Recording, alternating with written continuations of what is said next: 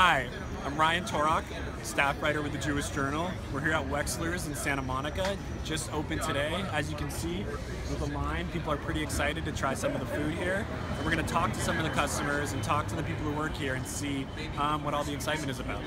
There's been so much R&D on the new smoked fish, and they're building the program out. Of course, designing and building this space.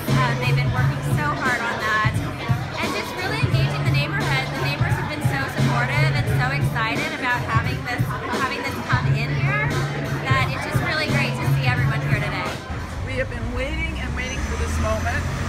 And of course, the matzo ball soup is called Dana's matzo ball soup, and I am Dana, so I'm eminently famous as a result of my wonderful, wonderful son and his business partner, Mike. And we're just so proud of what they have accomplished here. I tell everyone that people come here for the pastrami, but I love the lox and the sturgeon. I do half and half on an everything bagel. That's what makes me happy, and that's what I think people should go for.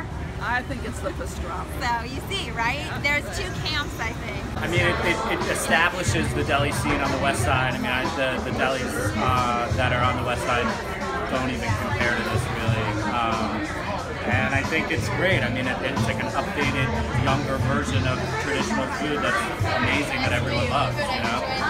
Heard that Wexler's was opening up in the neighborhood. We live pretty close by and have been big fans of his at the downtown spot and Deli in general as LA Jews for a while, so had to come check it out. I'm having today the white fish salad on a bagel, and Nick is going to get the pastrami lox, which is one of the new offerings. Today I got the Big Papa, bagel and pastrami and egg and cheddar.